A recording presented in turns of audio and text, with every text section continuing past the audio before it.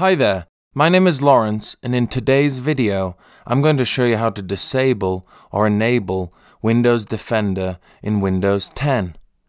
Windows Defender is a built-in antivirus program in Windows that helps protect your computer from malware, viruses, and other security threats.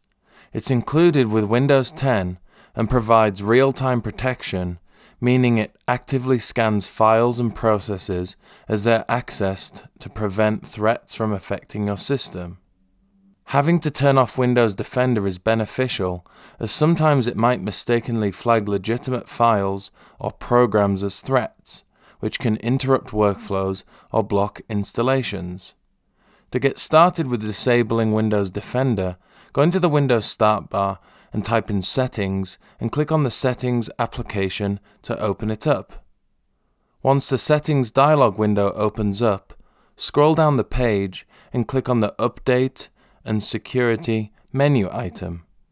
Now on the left-hand side, click on the Windows Security item. Now click on Virus and Threat Protection. Now click on the Manage Settings hyperlink located underneath the Virus and Threat Protection Settings header.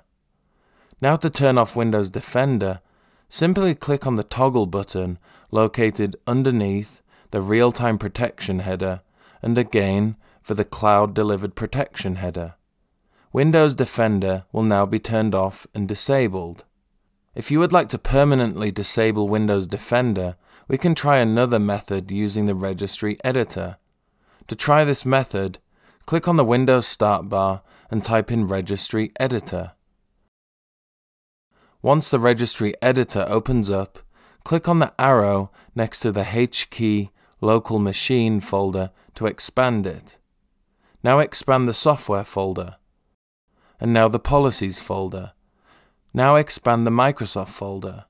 From this folder, you'll want to right-click on the Windows Defender folder and click on New, DWORD 32-bit value.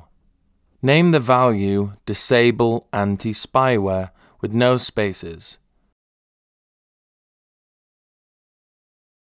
Now double-click on the new entry and replace the value data with 1. Now click on the OK button. You'll now want to restart your PC for the changes to take effect.